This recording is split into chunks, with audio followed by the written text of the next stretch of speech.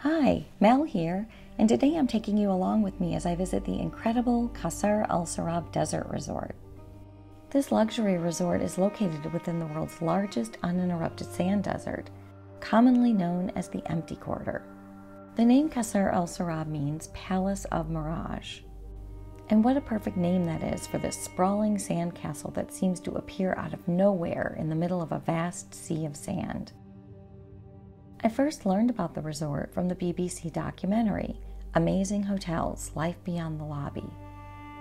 The episode that featured the resort presented a fascinating look into how they were able to construct and run this luxury resort in the middle of a barren desert, far from any infrastructure. I found everything I learned about this place to be very intriguing, and I knew that it was something I just had to experience for myself. So when I found myself in the United Arab Emirates for a week, I put a stay at the Qasr Al Sarab Desert Resort at the very top of my list. If you're interested in getting an inside look at my room, the resort grounds, the food, the pool, and the activities offered at the Qasr Al Sarab Resort, I hope you'll come along with me today.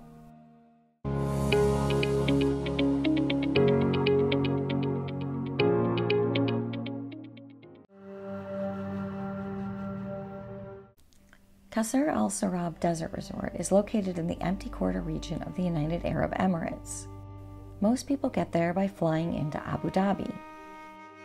The resort is south of Abu Dhabi, very close to the Saudi Arabian border, and the drive there takes approximately 2.5 hours. The journey through the desert is desolate, peaceful, and most of all, beautiful.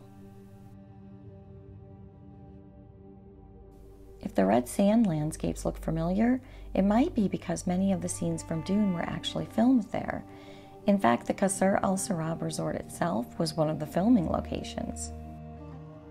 The resort was actually closed to the public during production and used exclusively for the movie's cast and crew. After quite a bit of driving, I finally spotted the resort's 2 large entrance stations on either side of the road.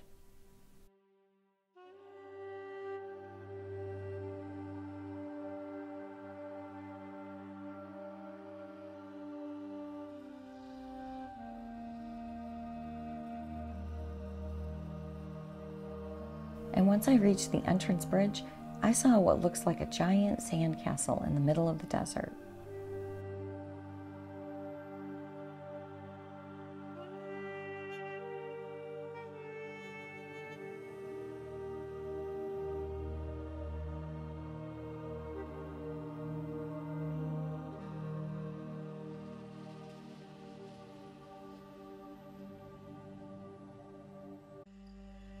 I got out of the car,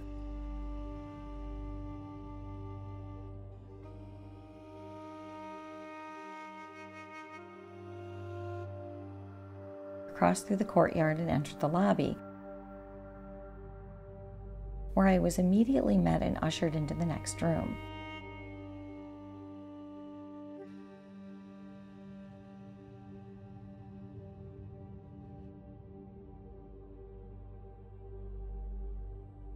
I was seated and presented with a tray that offered a cool washcloth, a refreshing drink, 2 dates, and some Arabic coffee. I enjoyed the snack while the check-in process was being completed for me, and before I knew it, I was being escorted to my room.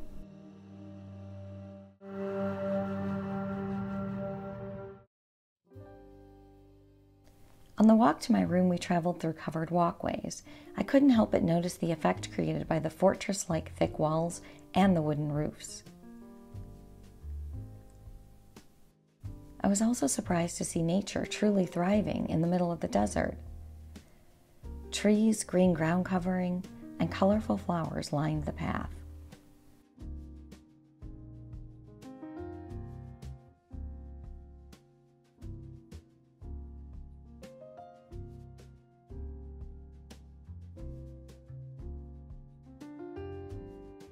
I had booked the deluxe garden room, but was happy to find out at check-in that I had been upgraded to the deluxe balcony room.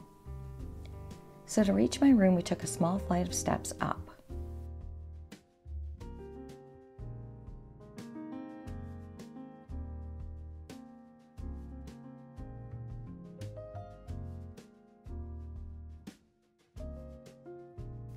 Upon entering the room, I instantly saw that the design aesthetic of the common areas continued in the guest room.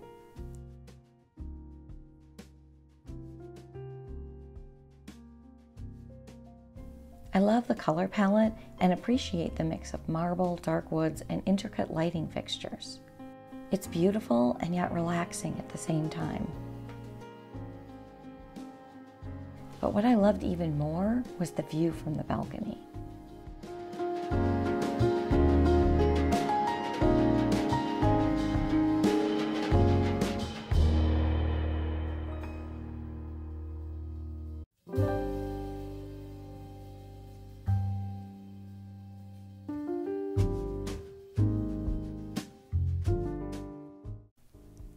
Looking down at the crystal blue pool and the lush vegetation surrounded by nothing but miles and miles of sand dunes, this place feels like the definition of an oasis.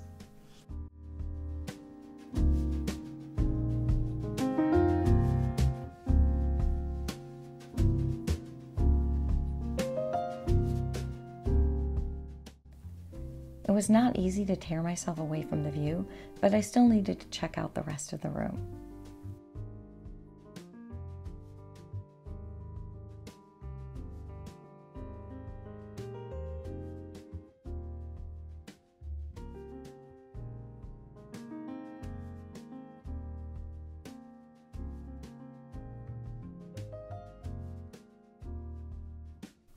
The bathroom entrance was straight across the room from the balcony.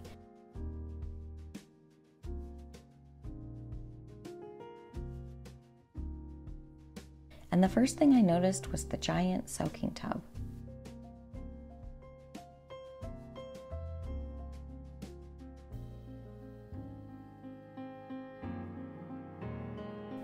There's a double sink bathroom vanity with interesting lights.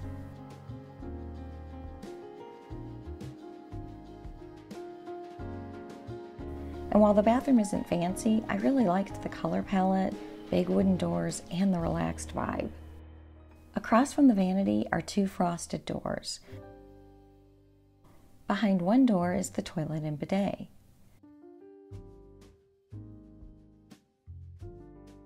And behind the other is a very generously sized shower. Back in the room is a large closet with wooden doors that provides plenty of hangers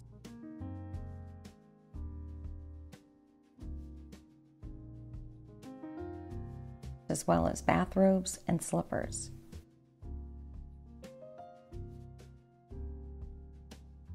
And then there's a little more storage space in the entertainment cabinet. A few drawers, coffee and tea supplies, and a mini fridge. Guests can experience a number of unique experiences at Qasr Al Sarab. For the vast majority of the options, you need to reserve a spot and pay a fee. While I felt like the prices were a bit high, I also recognize that because you're in such a unique setting, it makes sense to take advantage of the opportunities they offer because it's a bit of a once-in-a-lifetime experience. I decided on 2 different paid activities. First was the Falcon and Saluki show, which I booked for the afternoon of my first day. Guests who are scheduled for an activity go to the main building to meet up with the guides. We were then driven about 10 minutes away to a deserted spot in the desert. Seats had been set up along with stands holding a number of large birds of prey. We were offered mint tea or Arabic coffee, as well as dates to enjoy, while the trainers filled us in on the history and tradition of both the falcons and the Saluki. They are incredibly expensive to purchase and are treated very well and protected. Prices can run as high as $250,000. They had the falcons fly and dive for their dinner, and then we were actually allowed to interact with them. They allowed us to be part of the show, and it was pretty amazing to be able to handle these beautiful creatures. Nice. Aww. Yeah, okay. Hey. Turn around.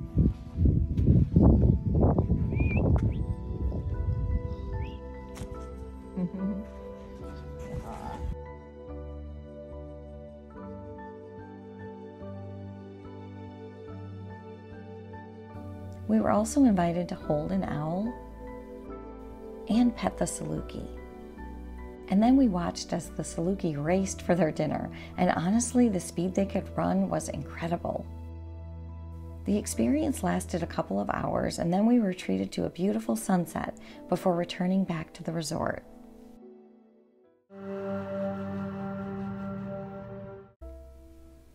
Because Qasr Al Sarab is hours away from civilization, all of your meals must be taken at the resort. Luckily, there are several very different experiences you can choose from. The most unique dining option is Al Falaj, a Bedouin-style outdoor dinner set under the stars. This meal consists of traditional Arabic favorites such as mezza, kofta, grilled prawns, vegetables, lamb cooked for hours under coals, mint tea, and Arabic sweets. This was the dinner I really wanted to try, but unfortunately it was closed the night I stayed. So instead I opted for Suhail, the resort's most upscale restaurant.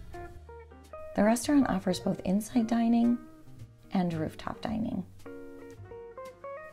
I sat inside, and unfortunately I wasn't able to take photos or video of my meal because the dining room was only dimly lit and the atmosphere didn't seem conducive to recording or taking pictures. But here's a look at the menu to give you an idea of what they offer. The food was good and well presented, but honestly, not quite the fine dining experience I expected, given the very hefty prices. If you're looking for a more relaxed setting, Gadir, which is located next to the pool area, offers global cuisine in a more relaxed setting. For an even more casual experience, try Al Lawan, an all-day lounge in the lobby, or the Nassim Bar near the pool. Or, at the opposite end of the spectrum, you could consider splurging on a private outdoor dining experience, or a private desert barbecue. While dinner didn't quite meet my expectations, the quality of the breakfast the next morning made up for it. Breakfast is served at the Al Waha restaurant, which offers both buffet and a la carte service. The restaurant is on the bottom floor of the main building.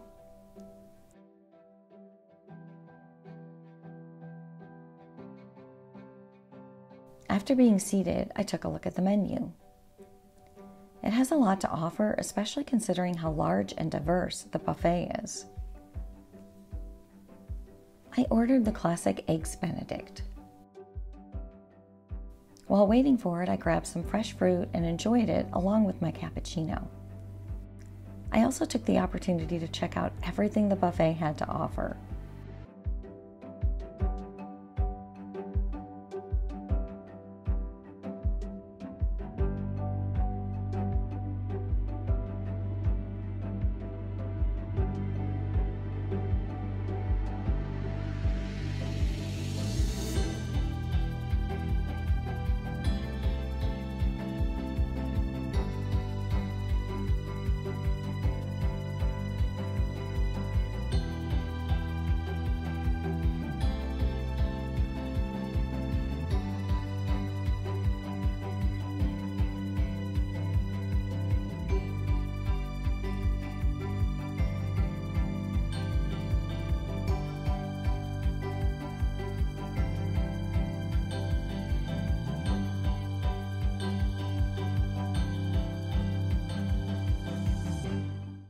I was seriously impressed with the offerings, both in terms of the variety offered and the quality.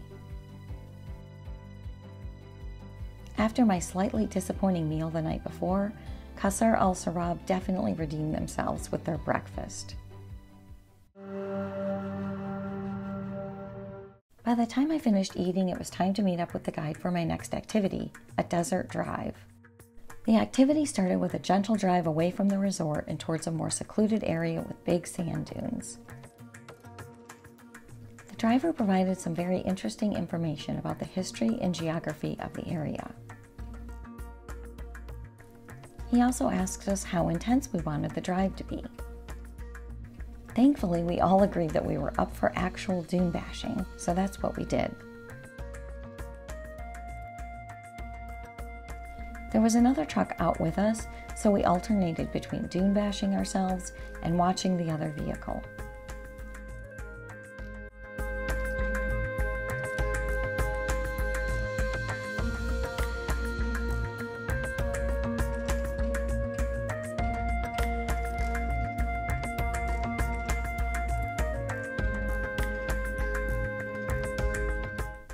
It was actually a lot of fun to have both perspectives, and the 2 hours really flew by.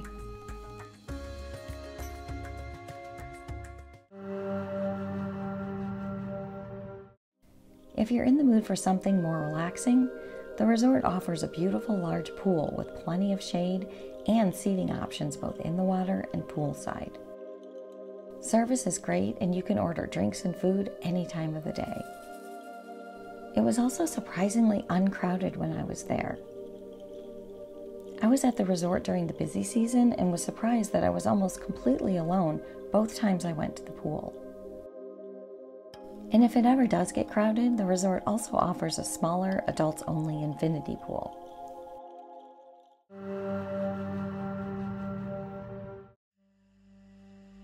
One thing I kept noticing was how lush, green, and beautiful the grounds of the resort are.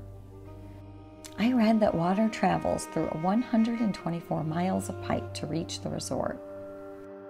So you can't help but appreciate how much effort goes into keeping all the greenery and flowers alive and thriving. But if you go past the well-manicured grounds, you're faced with even more beauty in the vastness of the surrounding desert. In my opinion, this is why you travel all the way here.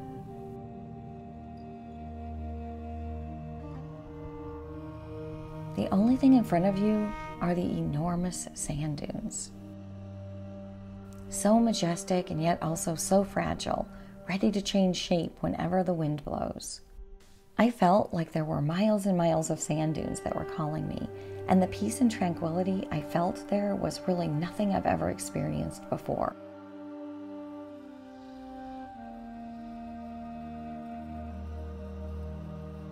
It's something I'll remember forever.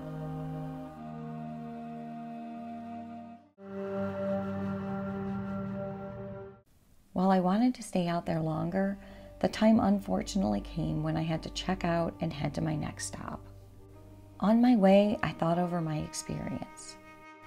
Other than a slight disappointment over my expensive dinner, the only other negative thing I can come up with is that I would personally prefer if the resort were a bit smaller in terms of number of guests. I stayed at another desert resort, which I'll be reviewing very soon, and that place felt much more personal due to its smaller size. But I loved absolutely everything else about this resort. Qasr Al Sarab is definitely beautiful, magical, and one of a kind. The rooms are very nice, the grounds are beautiful, and the location is incredibly unique and cannot be beat in my opinion. All in all, it's an experience you can't get anywhere else, and that's hard to put a price tag on. This is also a good time to mention that, as always, this stay was not sponsored or discounted in any way, and nobody was informed that I was doing a review. If you enjoyed this tour and review of the Qasr Al Sarab Desert Resort, let me know in the comments. And if you've had a chance to visit yourself, I'd love to hear about your experience there. Also, if you enjoy content like this, hit the like button, subscribe, and hit the notification bell so you don't miss any future videos. It also really helps the channel. Until next time, happy travels.